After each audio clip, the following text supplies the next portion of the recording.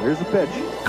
It's the bottom of the sixth at Mile High Stadium, and the Colorado Zephyrs are losing 3-1 to the visiting Omaha Royals. And this batter is hoping for an end to his dry spell.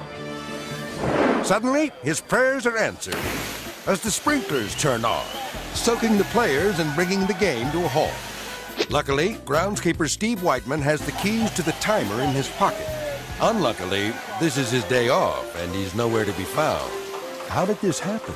I had neglected to cancel out the 9 p.m. start time on the controller. So 9 o'clock at night rolled around, and the number 1 valve came on. Finally, after a 30-minute delay, Steve comes to the rescue.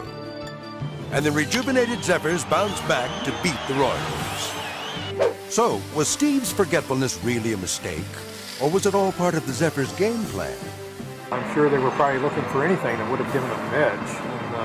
And the ground crew came through that night. And for that, this forgetful groundskeeper deserves to be showered with praise.